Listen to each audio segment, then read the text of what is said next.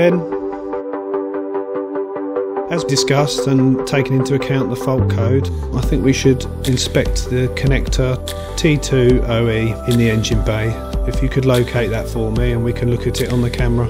So it's the top of the bulkhead straight in front of you, and you'll have to look underneath the overhang there. That's the one, and that would be T2OE. What we want to do is disconnect and inspect the condition. Okay, so if you could lower your camera onto the connector, and I will zoom in.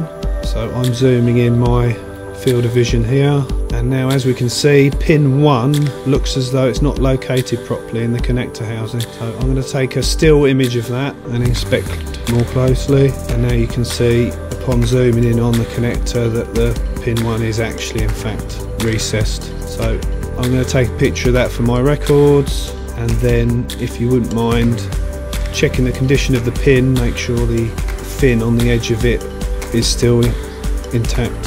So if we could secure that pin, and then we will recheck the fault code and see if the fault code returns. You do the repair and then I'll come back to you.